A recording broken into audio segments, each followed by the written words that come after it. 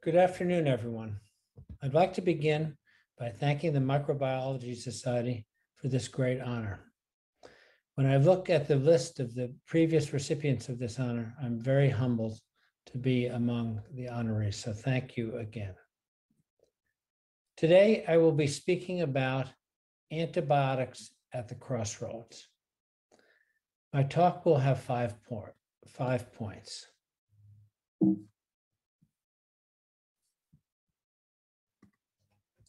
Here's part one, the problem. Why have many diseases increased in recent decades? This slide shows examples of three of them. Juvenile diabetes, doubling every 20 or 25 years. Diseases of the esophagus like reflux, increasing dramatically. Asthma going through the roof. And we could add to that obesity, IBD, celiac disease, food allergies, atopy, attention disorder. So if 10 diseases are going up at the same time, do they have 10 different causes? Or is it possible that one cause underlies them all? I want to focus first on obesity. This slide looks at obesity trends in US adults. It's a kind of changing physiology. And I'm using data from the CDC. This slide shows three maps of the United States from 1989 to 2010. In 1989, there is no state in the United States where more than 14% of adults are obese. By 2010, there is no state with less than 20% obesity, and the national average exceeded 30%. Now, what's significant about this slide is that it's happening everywhere, all over the country. And in fact, the difference between the first map and the last map is only 21 years. Something very powerful must be going on. Now, obesity in adults begins in childhood.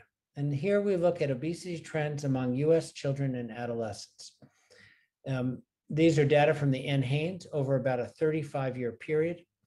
And we're looking at the percentage of overweight and obese children, and you can see which way the trend line is going, even in the youngest children.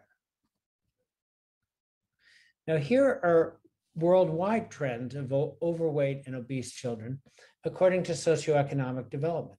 You see the curve in developed countries, and you see that the rates are lower in developing countries, but they're going up as well. And if we think about where the developing countries are going, they're very similar to where we were, but it indicates that it's the same trajectory, but with a 30-year lag. Now, these are the rates of overweight. How about the global numbers of overweight and obese children? And here we see a somewhat different story. Now we see that most of the children in the world who are overweight are in developing countries. And that's because that's where most of the children in the world live. And by around now, we have about 50 million overweight and obese children under the age of 5. And as you can see, the numbers are going up. So how could we understand what's going on? Here, I'd like to discuss some theory. And I want to bring in the microbiome. Mothers have been transferring microbes to their children since time immemorial. We humans are mammals. We begin life in a womb that is sterile or mostly sterile. Our first big exposure to microbes happens when the water breaks. And we descend through the birth canal. We're covered by mom's microbes. We swallow those microbes. Then there's skin-to-skin contact, mom and baby. The baby's mouth full of microbes inoculates the breast.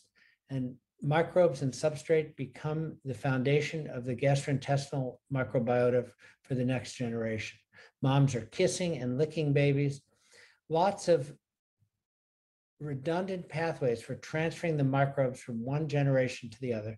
This is the way it's always been done in all mammals. It goes back almost 100 million years. But now life is different.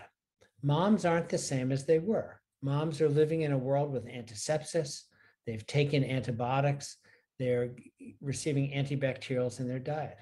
And babies aren't the same as well. They may be born by cesarean section. They may miss the passage through the birth canal. In the United States, 1 baby out of 3 is born by C-section. In some countries, it's higher. Babies are bathed extensively. They're fed formula, which only superficially resembles human breast milk. And they get lots of medications, especially antibiotics, which I'll be talking about. So on the basis of these kinds of ideas, over the last 20 years, I've been developing an idea that I call the theory of disappearing microbiota. This theory has 2 major tenets. First, that changed human ecology has altered transmission and maintenance of ancestral microbes, which affects the composition of the microbiota. And second, that the microbes, both bad and good, usually acquired early in life, are especially important since they affect a developmentally critical stage. Now, about 10 years ago, with Professor Stan Falco, we enlarged this hypothesis, and is shown here the effect of maternal status on the resident microbiota of the next generation. Our idea is that ancient moms used to have a conserved microbiota, which they would pass on to the next generation. If they lost microbes and couldn't get them back horizontally, then the next generation would be born at a deficit, and so on and so forth. And this is what we have postulated has been happening over the 20th and now into the 21st century. Each generation is starting out with a more and more diminished microbiota. Now, unfortunately, there is more and more evidence that this is correct. Here we're looking at the prevalence of Helicobacter pylori in 3 generations in Japanese families. Until recently, Helicobacter pylori was the dominant organism in the human gastric microbiota. And you can see here the same kind of step down that we have postulated. We can also, that looked at a specific organism, we can look across all the organisms in the intestinal tract. And this is from work of Jose Clemente and colleagues, looking at 4 different populations of humans, kids in the US, uncontacted Amerindians in the Amazon, and two village societies. And when we look at the total diversity in their microbiota, the highest diversity are in the uncontacted, intermediate in the villagers, lowest in the industrialized US. And so we can see evidence for this step down in microbial diversity, and other studies have confirmed our data. So what could be causing this? Well, I think, as I pointed out, that it is multifactorial, but I want to focus now on antibiotics, which we all recognize as one of the greatest discoveries of the 20th century.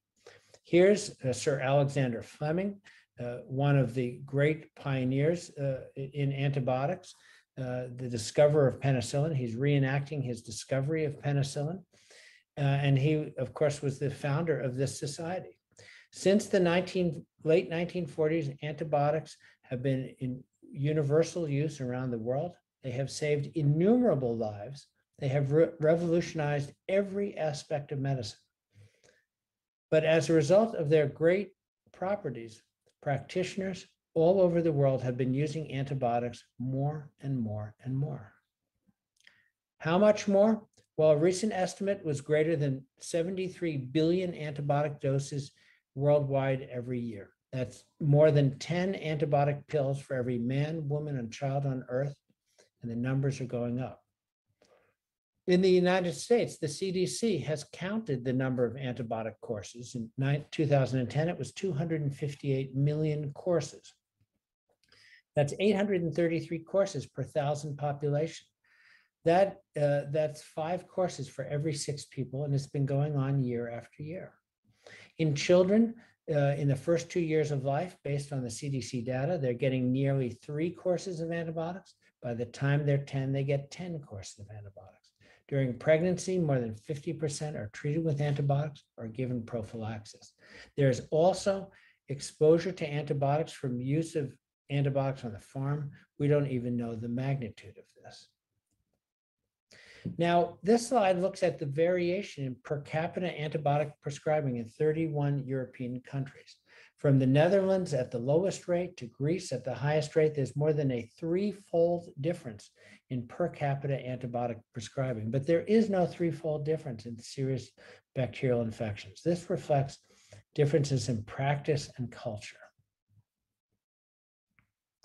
How about antibiotic use in developing countries? Well, here is antibiotic use in the first 2 years of life among children in the mal-ed birth cohorts. These were established by the Bill and Melinda Gates Foundation.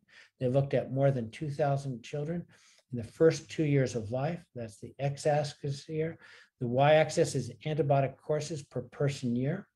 I've drawn in this blue line, which is antibiotic use in the first 2 years of life in US children. And you can see that in almost all of these countries, antibiotic use is higher than in the US, including in Bangladesh and Pakistan, where in these studies, children in the first year of life were getting more than 10 courses of antibiotics. You might ask, how is that possible? Well, these children have parents who love them. They have a fever or a cough. They go to the local pharmacist. The pharmacist is happy to sell them an antibiotic. So antibiotic use in many parts of the world is greater in developing countries than in developed countries.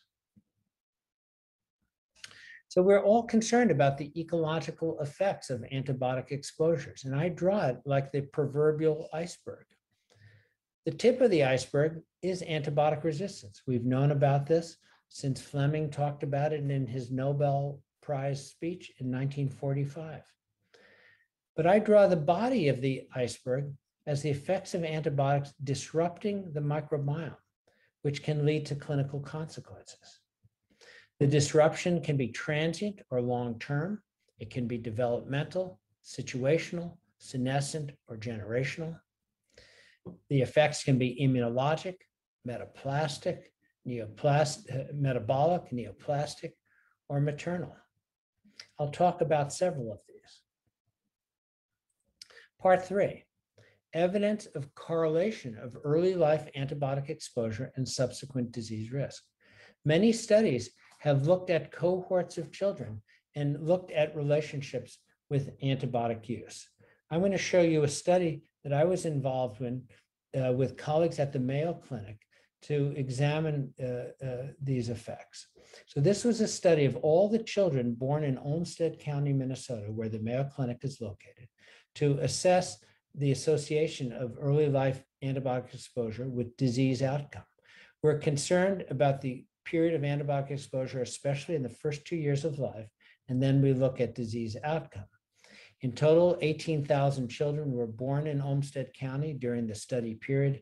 We studied about 14,000. The details are in this paper. Here are the characteristics of studied children relative to antibiotic exposure in the first 2 years of life. In total, of the 14,000 kids, there were 10,000 who received antibiotics in the first 2 years of life and about 4,000 who didn't. The study is split evenly between boys and girls, and the number of prescriptions in those receiving antibiotics was 1 to 2 or 3 to 4, or some had 5 or more courses. And the 3 major classes of antibiotics were penicillins, cephalosporins, and macrolides. Now here I'll show you a Kaplan-Meier plot of the time to developing asthma by sex and by antibiotic exposure. Here, this plot begins at the age of 2. The exposure period is over, and now we're looking at cases of asthma. Here's the probability of asthma. The red lines are girls. These are girls who did not receive antibiotics in the first 2 years of life. These are girls who did. Here are boys without antibiotics. Here are boys with. You can see that both of these curves have been shifted upward. This is consistent with many other studies. In fact, we looked at 10 common health conditions: inflammatory and allergic conditions, metabolic conditions, and neuropsychiatric conditions. And here we're looking at the adjusted hazard ratio. Hazard ratio of 1 is neutral. Antibiotic exposure had no relationship to the later outcome. But we can see that for all of these are shifted above 1. And in fact, for 8 of the 10, they are statistically significant.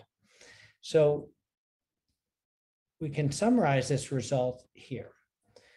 This study showed in work that is in the publication, which I haven't had a chance to show completely today, is that antibiotic exposure, number of courses, timing of the exposure, and specific antibiotic class were associated with specific subsequent risk for 8 important childhood diseases. So here we're looking at all of them together, and this complements the work where scientists have been looking at single events alone. Now that is correlational. Part 4 is to look at causal roles for antibiotic-induced perturbation. And this work for me began with the understanding that farmers have been using antibiotics for the last 70 years to fatten up their farm animals. This procedure is called growth promotion. Farmers are using it from chickens to cows so that they can bring their animals to market earlier. Growth promotion works for just about any antibacterial that has been tried, regardless of its chemical structure, its class, its target, or its spectrum.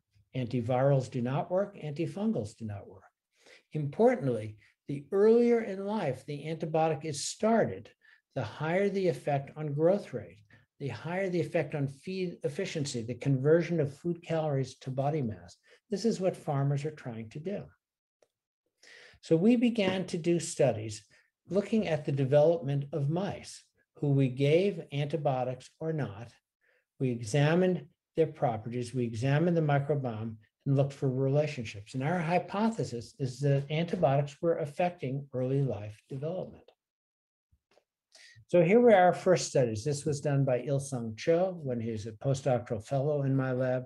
Here we're looking at body fat in antibiotic exposed and controlled 10-week-old mice. Mice were given antibiotics at the midpoint of the FDA regulated dose on the farm or not. And here we're looking at percent body fat. And the mice that received antibiotics were putting on more fat than the controls. And you can see this kind of example. This was our first evidence that antibiotics are changing metabolism in the mice. Il-Sung did many other studies, but I want to move ahead to the next study, which was done by Laurie Cox when she was a graduate student in the lab. Laurie asked, are the changes due to antibiotics durable, even if the exposure is limited? So in addition to a group of mice that didn't receive any antibiotics and received lifetime antibiotics, she had a group that had got only 8 weeks of antibiotics or only 4 weeks of antibiotics. Here we're looking at the effects on body total mass, lean mass, and fat mass. The black line is the control group.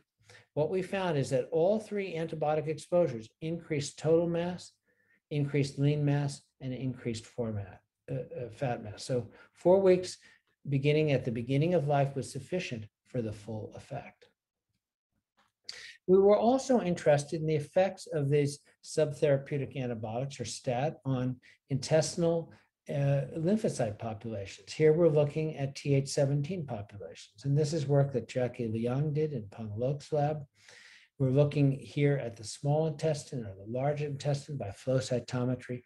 No matter how we look at it, markers of Th17 cells are down in all populations, and this has been a very consistent finding. Well, what about the microbiome? So here we're looking at fecal community structure in the mice when they're 3 weeks old. And at 3 weeks, there are essentially 2 groups of mice: control mice not receiving antibiotics, and all the antibiotic mice are still receiving the antibiotics. So here's a principal coordinates analysis. Each circle represents 1 mouse. Black is control. Orange is had received the antibiotic. So you can see there's a lot of diversity in what we find in these populations of mice. And the 2 groups largely overlap, but they're a little different, which is not surprising because one group is receiving antibiotics and the other is not. Now we're going to turn to 8 weeks. And this is actually a very important slide because now we have 3 groups of mice. The control mice, no antibiotics, or 2 groups had continued antibiotics, but we have 1 group that received antibiotics and then stopped. So now when we look at the populations, the black circles are the control, The orange circles are continued antibiotics. They're more far apart than before, not surprising. They're continuing to receive antibiotics. But the group that received antibiotics and stopped, their microbiota have reverted to normal. So this means that the antibiotic effect was transient on the microbiome, but the effect on the phenotype in the mice was permanent.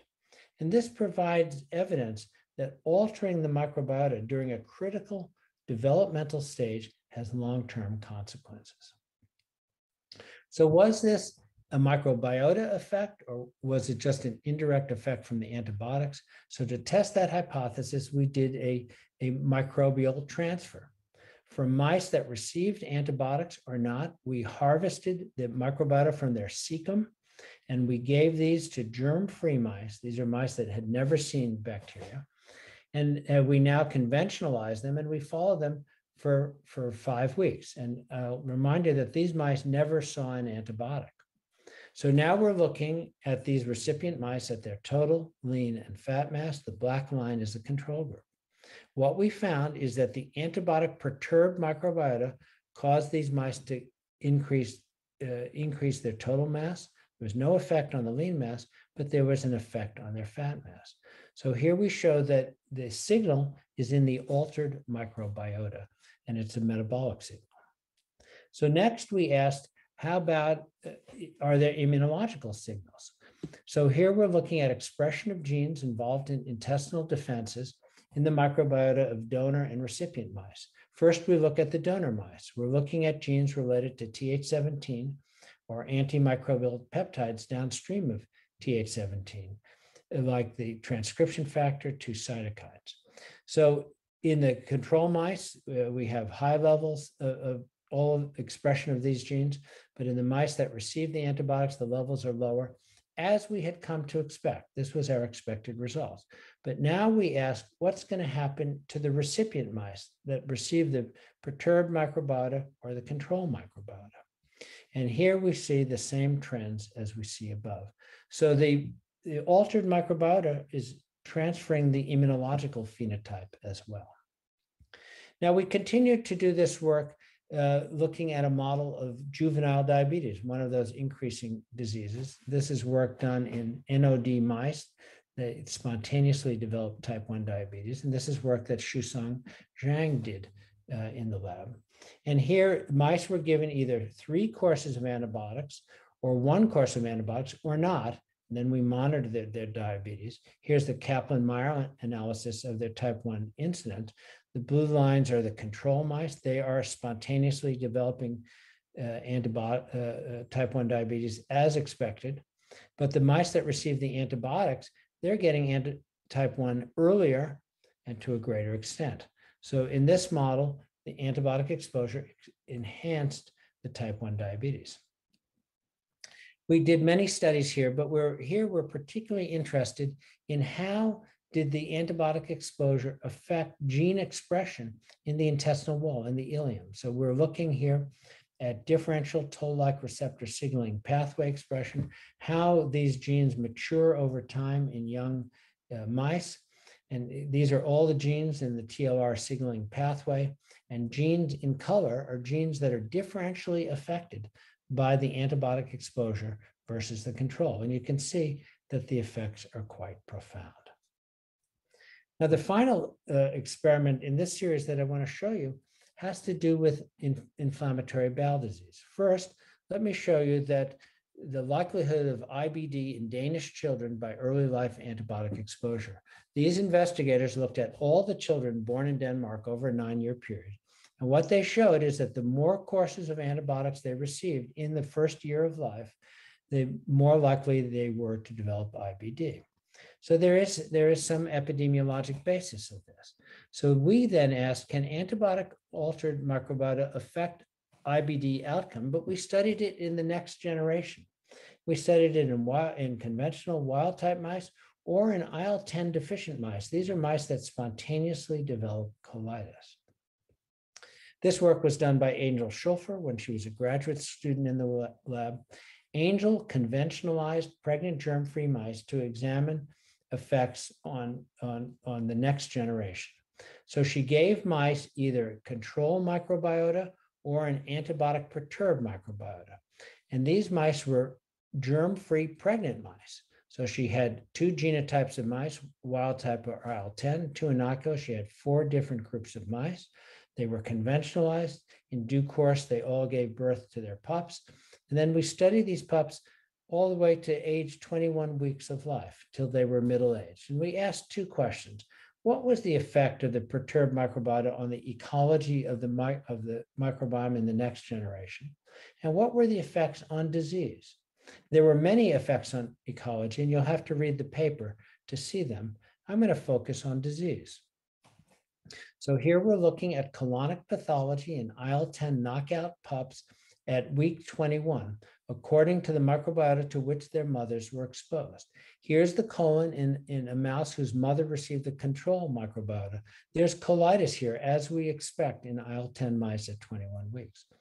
But in the pup whose mom received the antibiotic perturbed microbiota, there's much more inflammation. And this difference is highly significant. So to summarize this experiment, let me remind you that neither pups nor their mother received antibiotics. That means that the enhanced disease signal that we saw was entirely microbial. What that means is that antibiotic effects can cross generations. It also means that inheritance is not just based on host genes, but it is based on microbes and their genes as well. So let me summarize what I've said thus far. Antibiotics have long-term effects on metabolism and immunity. The effects are due to perturbing the microbiome. There are other effects of modern life that also might contribute, and I haven't discussed these. The effects may be transmitted to the next generation. And it's important that we need to find and implement solutions. So part 5, hope. So how are we going to solve this problem? Well, one piece of it is that we have to curtail the unnecessary use of antibiotics. The variability that I showed you before is one piece of evidence of how much antibiotic use is unnecessary. But also, even if we curtailed all necessary use, we have to begin to restore the microbiota. So let me go back to the type 1 experiments that Shusong Zhang did. Now he did an experiment to see, could he rescue the phenotype? So here we're looking at the effects of cecal microbiota transfer on type 1 development in NOD mice, in addition to control mice and mice who received antibiotics. He had a third group who, after getting the antibiotics, he gave them mom cecal microbiota back. Here's the Kaplan-Meier curve. The blue line is the control group, no antibiotics. The red line is the group that received antibiotics. It's significantly more diabetes than the controls, as expected.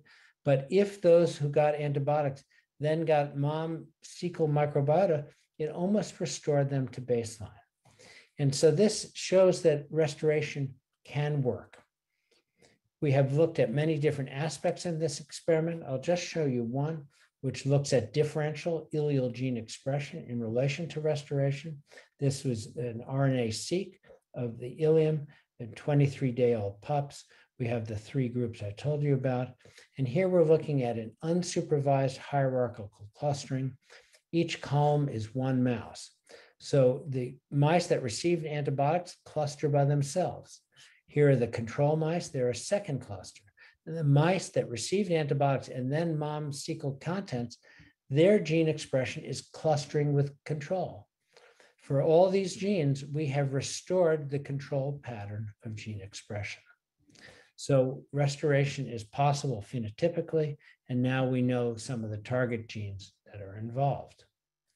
So an overview of this study is that this restoration strategy provides a pathway for discovering microbes, microbial genes, metabolites, and host genes that are perturbed by antibiotics, and in this case, that drive autoimmunity, and that also can be restored. And this will give us our candidates for our future studies. So my projection of medicine in the future is that pediatricians are going to examine babies, and they're going to examine their diapers, and they're going to analyze, does this baby have the global microbes that all babies should have? Do they have the personal microbes that a baby of this genotype and biomarker should have? And if they don't, they're going to reach into their armamentarium and administer those particular microbes early in life so that the baby can be restored, and monitor these babies and potentially reshape the microbiome, assaying to ask, is this working? Are we going to put the baby on the best pathway for their future development? Now, where will the doctors of the future get these microbes, since so many of them are disappearing? I'd like to tell you about the Microbiota Vault, which is a global nonprofit effort to conserve long-term health for humanity.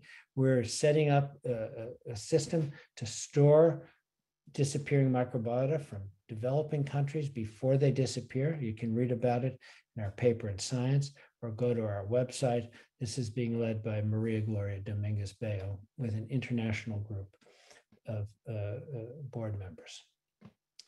Finally, I want to finish this talk by recognizing the many people who've done the experimental work that I've talked about today.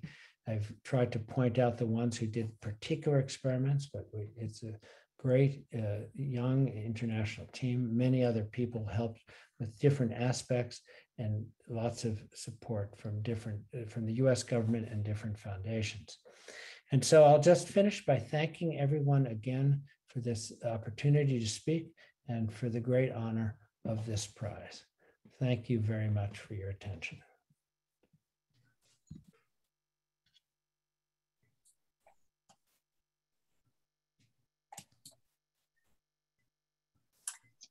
Well, thank you so much for a fascinating presentation. Many congratulations on your award. It's fantastic, thank you. Unfortunately, Karen Robinson and Georgina Holt, who had nominated Professor Blaser, are unable to join us today. So Marguerite Klein and I have stepped in. Marguerite has a strong interest in Helicobacter pylori, and I work on the human microbiota. So I do hope that we can fill their shoes as we ask some of the questions that Karen Robinson had formulated. So I'll pass you over to Marguerite to start off on Helicobacter. So Martin, thank you for that talk. So Helicobacter is disappearing in the modern world, and it probably was starting to disappear by the time we discovered it, probably. Do you think that was due to the use of antibiotics or other factors, such as improved sanitation? Well, let me just begin also by thanking Karen and Georgina. I really appreciate their thinking about me and their nomination, and thank you for stepping in their case. So the question is, when did Helicobacter start to decline? And there's evidence that it began to decline well before antibiotics began being used. Maybe it was a result of clean water or smaller families. Antibiotic use and misuse has definitely helped that along. And as it's been declining, idiopathic ulcer disease, gastric cancer have been declining too. So that part is good news. Okay, so do you find it difficult then to convince gastroenterologists and clinicians in general that it's a good idea for us to be infected by some pathogens? Well, you see, if you're just looking at the pathogens, then Helicobacter is a bad guy. But we began doing studies on esophageal reflux, or GORD, as you call it, and we realized that there was an inverse relationship with HP. And then we studied Barrett's esophagus, a pre-malignant condition, and adenocarcinoma of the esophagus. Both are sequelae of GORD, and they were inversely related to the presence of Helicobacter also. And then we found that during the time that Helicobacter has been disappearing, all these diseases were increasing in incidence quite markedly. So all the data fit, and they were internally consistent with the hypothesis that Helicobacter protects the esophagus and that its disappearance is fueling these diseases. So we're seeing that Helicobacter has its costs in the stomach and its benefits in the esophagus. And then because GORD is sometimes related to asthma, we studied that too. And again, we found inverse relationships of H. pylori with asthma, especially childhood onset asthma. We found this in 3 large, independent, blinded studies. The results were robust. Others have found the same thing. And then we found Helicobacter was inversely related to hay fever. And all this suggested that the mechanism for protection was immunological. And our idea is built on the work of Karen Robinson, which showed that HP recruits T cells to the stomach, especially T regulatory cells. And in experimental models, Ann Mueller's lab showed that Helicobacter specifically recruits Treg cells, which are protective against mouse asthma. So we've been working with Ann, and we continue to show in experimental systems that HP presence in the stomach changes the immunologic milieu in the lung. So both the epidemiologic data in humans and the experimental models are quite consistent. So it's on this kind of scientific basis that we think that Helicobacter is a mixed story, that it has cost and it has benefit. But as you asked, then, what's going on in the world? And there's been a lot of resistance to these ideas in the GI community, which has been very surprising to me. I think it's because the H. pylori field is ideologically controlled in gastroenterology. And after first resisting that HP was related to ulcers, now they're born again and affirm that HP is always a bad guy and must be eliminated. But I think the practice of medicine is overreaching the trail of evidence. Right now, most doctors are searching for and destroying HP. The indication for treatment is the presence of the organism. This is unsupported by the primary data, but supported by many so-called consensus panels. So I think the power of dogma is strong. And I think the current practice of GI and really extending into primary care in relation to this field, they're deeply in the grip of dogma. Okay, thanks. Okay. So to return to the fascinating concept of these missing microbes from the microbiota, I mean, we do know that fecal transplants can be very effective in the treatment of C. diff infection, but replenishing the gut microbiota with these missing microbes is a very different proposition. I mean, how realistic do you think this approach is? And indeed, could it even be dangerous? Yeah, well, that's a great question, or a great series of questions. And, as you point out, the story of C. diff establishes that FMT works. It's a proof of principle. But FMT, we know the cause. It's a relatively acute problem, and the results have been terrific. But now if you talk about a disease like inflammatory bowel disease or obesity, something that's been going on for decades, and we don't really understand the cause, it's a long shot that FMT is going to work. I think we have to do much more science to understand really what's going on, understand the heterogeneity in the groups. Yeah. And furthermore, it's one of the reasons that we're concentrating on studies of children, because I think that the diathesis is formed early in life. And there's evidence that if kids are overweight, they're going to be overweight when they're adults too, even more overweight. So we're really concentrating early. That's where we think we have the best chance to reverse things or prevent things primarily, and maybe reverse. I mean, how widely do you think that this potential impact of early antibiotics on the microbiota is going to be accepted by clinicians, and could more be done? Should more be done? I think that we're all living in a kind of mirage, and that's why I call this antibiotics at the crossroad. Antibiotics are so powerful, and they're so, in general, free of short-term benefits, short-term risks, that we've kind of given it a blind eye, like that these are miraculous drugs and we should use them whenever possible. But there's more and more evidence that they have long-term cost. Now, if somebody is really sick, they must have antibiotics. But a lot of the antibiotic use is in very minor illnesses. This is part of the reason there's so much variability in antibiotic use. So in those cases, what I think we're getting is that we're getting the cost of antibiotics without much benefit. So we have to really steward the use of antibiotics much better. So we're treating people who need them, and we save them, and we save the cost from our populations. Yeah. Again, I suppose thinking about the sort of natural, normal microbiota colonization, I mean, how can we clearly explain to parents and carers the fundamental difference between the avoidance of the harmful pathogen by targeted hygiene and the need for sort of the healthy exposure to useful and necessary microbes? I mean, how do we get that message across of that distinction? Well, you know, I'm a scientist, and I say the message has to come from science, from scientific studies, studies in humans, in children, studies in relevant animal models, clinical trials. So I think that eventually we're going to tip the thing. This reminds me of the discussion 40 years ago, 50 years ago about climate change. People were wondering about that. How could turning on the ignition in your car cause the ice cap in Greenland to melt? But there's, as we know, unfortunately, there's more and more evidence of this. And, you know, antibiotics are such powerful agents. How could we think that there wasn't going to be a cost? Yeah. So we have to do the science and then take the science to the people. Yeah, we have to get the message out there. Okay, Marguerite, would you like to carry on?